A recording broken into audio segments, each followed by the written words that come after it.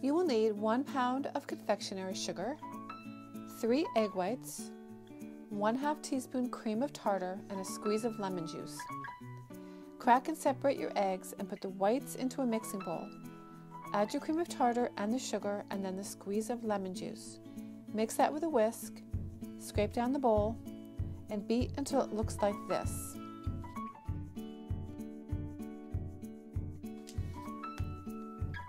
Add your coloring. Now this is just a tiny bit of pink Wilton gel. Cover the remaining icing with a damp cloth to keep it from drying out. I added another about 1/4 cup confectionery sugar to make the icing stiffer so that the flowers will hold their shape. Here's what it looks like. This little spring wedding cake is a very small cake. It's a 9-inch, a 6-inch, and a 4-inch. So here's how many flowers I used. I used 18 daffodils, 9 daisies, 10 roses, 16 of the little violet flowers, 38 leaves, and 10 of the little violet kind of grape looking things. Then the vines, I believe I did like 50 of those. I'm going to start with the roses. This is a tip number 103 Wilton, and the rose begins with a small ribbon of icing which I pipe directly onto the toothpick. Don't worry if they're not perfect because this part you won't see. Put those into styrofoam to dry. For the leaves, the flower base, and the stamens, color your icing with green. This is Wilton Moss Green. Now using a round tip, number 10 Wilton, make a cone shape and pipe enough of these for the daffodils and the daisies. For the fantasy flower, use a number 10 round and pipe 1/4-inch stamens on the end of the toothpick. Set those aside to dry. Now pipe the leaves onto waxed paper. I'm using a 352, number 352 Wilton. The daisies are piped onto squares of waxed paper using a flower nail. Use a 102, start at the center, the thick side down, and squeeze as you move the tip up and then back down to form a petal. But you want to make sure that you keep your tip at a 45-degree angle for the daisy.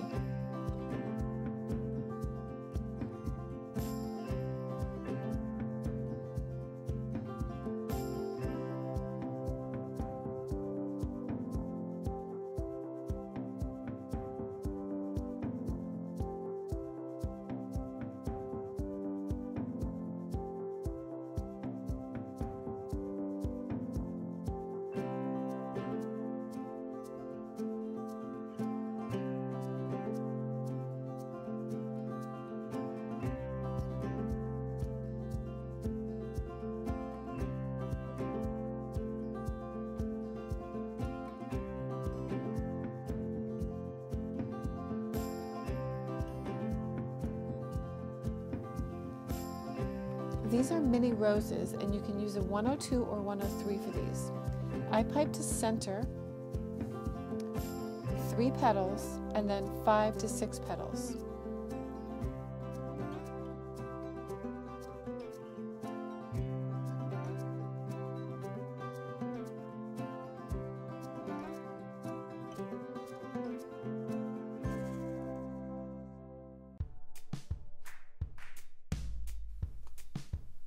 I call these fantasy flowers because I made these up. They remind me of a sweet pea. Basically, it's 3 petals around a green stamen. Some yellow centers finish off the daisy flowers. And I made these up as well with extra purple violet icing.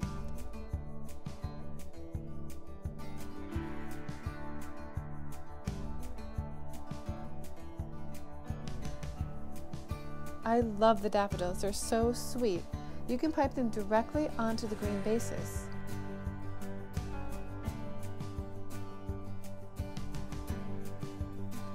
Now use the number 103 to make 5 petals, holding your bag at a 45-degree angle. Make sure you have a damp cloth handy for all of your royal icing flower piping.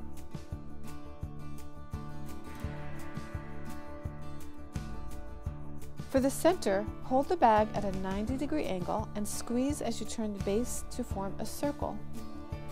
You can go either direction here. A piece of styrofoam can be used to dry your flowers.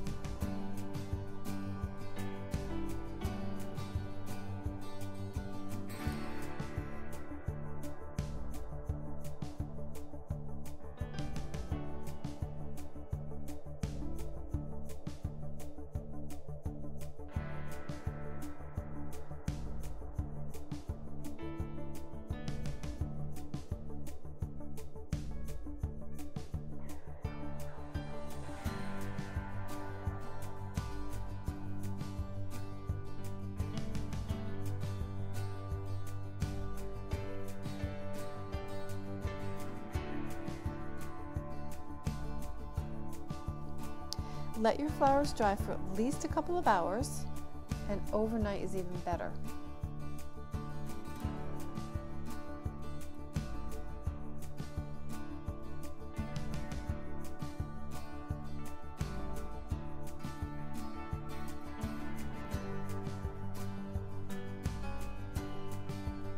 So I messed up the petal a little bit. You can use toothpicks. They come in really handy to do little fixes. The daisies are glued on with just a little dab of royal icing.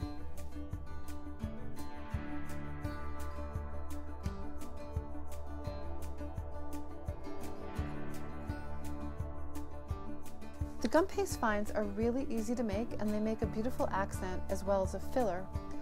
All you do is you just roll out your gumpaste really thin, and I used moss green for mine.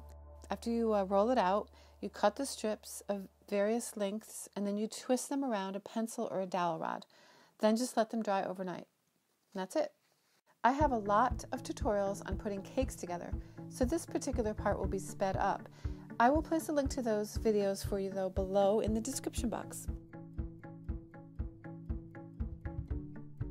For the spring wedding cake tutorial, I'm using my vanilla cake recipe, and for the filling I'm using my easy buttercream recipe, which is just butter, sugar, and flavoring. For the outside of the cake, however, I use my Italian meringue buttercream recipe.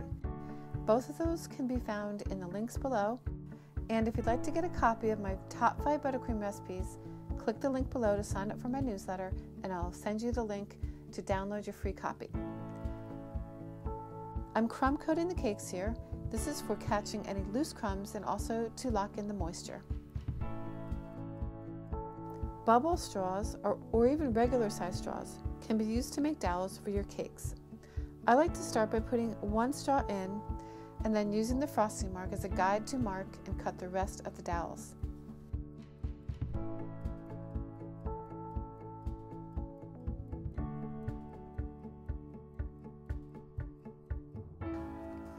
I then use either coconut or graham cracker crumbs to prevent the cardboard. For this tier, I simply cut the dowels right in the cake. If the cake looks very even, I will sometimes do this.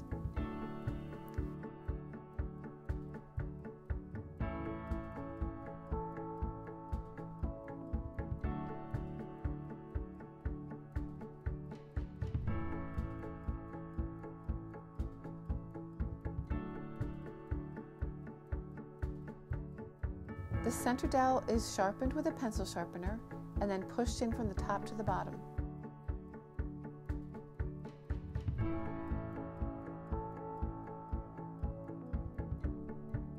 An easy way to raise your cakes to eye level is with a stack of books. For the basket weaving, I'm using my nbsp recipe, and this is a number 10 round Wilton tip. Use a round tip if you want to create more of a Nantucket style basket. I prefer that, or I also like to use a star tip, so star tip makes a really pretty basket weave as well. Pipe a vertical line and then horizontal lines across the vertical line.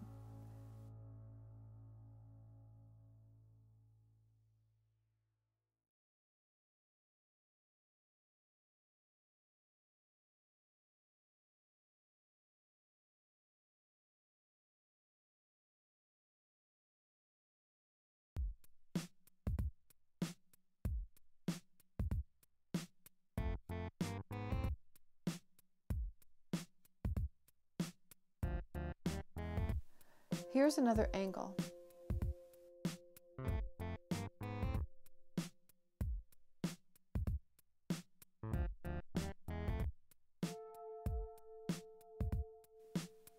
Have a sharp knife handy to remove mistakes.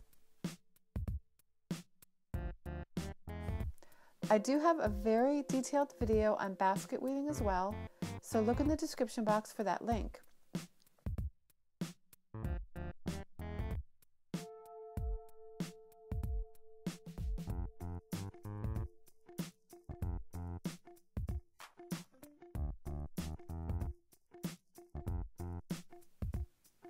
I chose a simple pearl border for the bottom of each cake with a number 10 Wilton and a ruffle for the edging.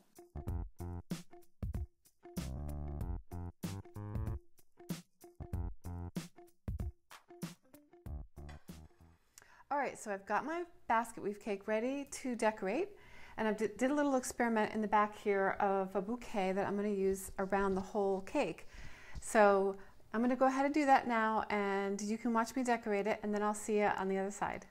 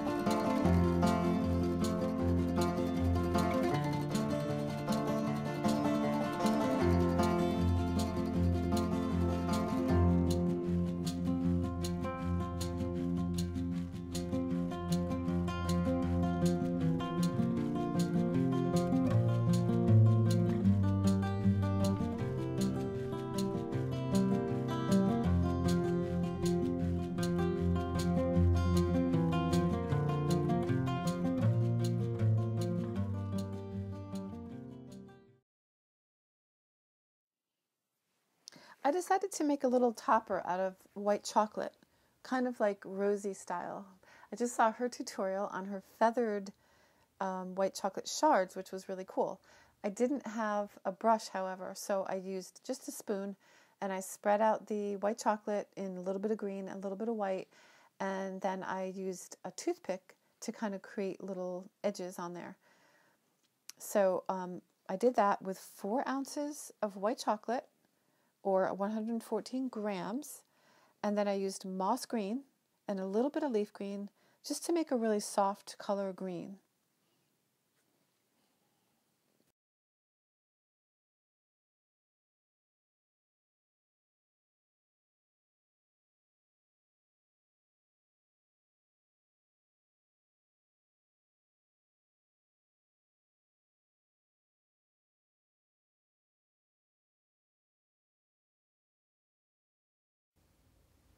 I also made another one with squiggles, just in case. I made a few pieces just to play around with.